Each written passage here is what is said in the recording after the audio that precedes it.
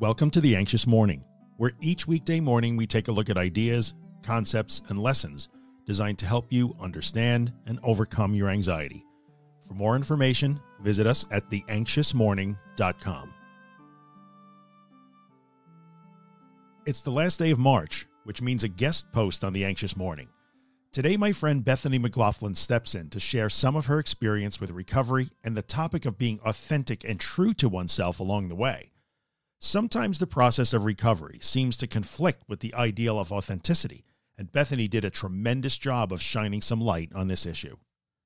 As I embarked on my journey out of disordered anxiety and learned about floating, accepting, surrender, and all the rest of what we talk about, I wondered if these concepts conflicted with being authentic.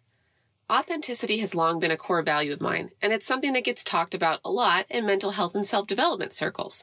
We're admonished all the time to be ourselves, be true to ourselves, and express ourselves openly and honestly. If you're like me and were raised in an environment where your thoughts and feelings weren't heard and supported, you may have worked hard since then to practice speaking up, sharing your feelings, and showing up as yourself without hiding. Then you find yourself in recovery from an anxiety disorder, and you're told to model the behavior of a non-anxious person and spend less time talking about how you feel. For me, that took a while to come to terms with. If I'm really scared and experiencing a torrent of anxious thoughts and sensations, how can I just stand at the kitchen counter chopping vegetables for dinner? I need to devote myself to my fear. How can I be around people when I'm consumed with worries about my health and converse about other topics? I don't want to be fake. If I don't act according to my feelings, isn't that inauthentic? I had a negative connotation with fake it till you make it, which is a phrase we hear often. Fake it reminded me of all the times growing up that I'd been forced to do things I didn't want to do and knew that it didn't matter to anyone how I felt.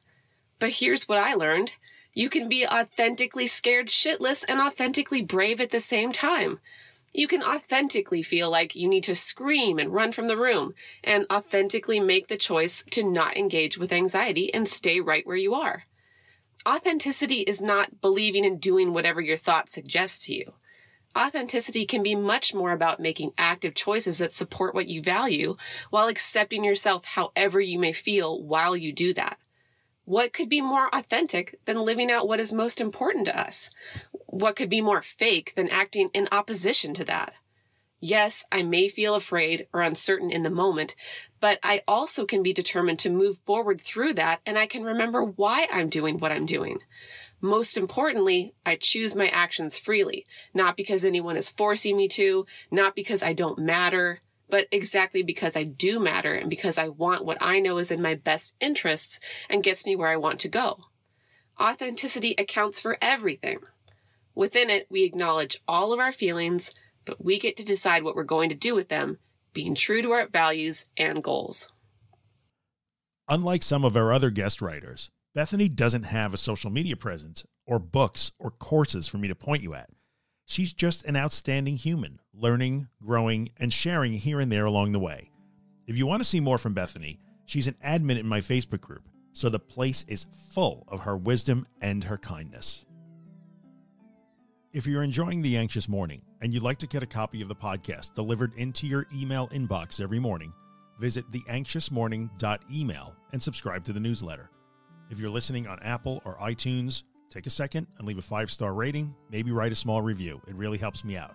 And finally, if you find my work useful and you'd like to help keep it free of advertising and sponsorships, you can see all the ways to support the work at theanxioustruth.com/support. Thanks so much.